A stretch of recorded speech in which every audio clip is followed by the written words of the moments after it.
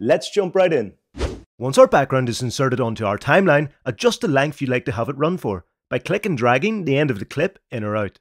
I'm happy with it being around 4 seconds. Perfect. Now we'll want to make sure Effects is toggled on by coming up and selecting Effects from the top left. Then come down to the Toolbox menu and select Titles. From here, go ahead and choose Text Plus. Click and drag this onto video track 2 on your timeline like so. The text will now appear on top of your background, but it currently looks a little sad and out of place. So go ahead and click on your text layer until it highlights red and then come up to the Inspector tab on the right. And then if you come down, you'll see a text box. Delete that and type in what you'd like your effect to be called. I'll simply call it Digital Glitch. So let's come down and change the font first. And download this font, which can be used commercially for free.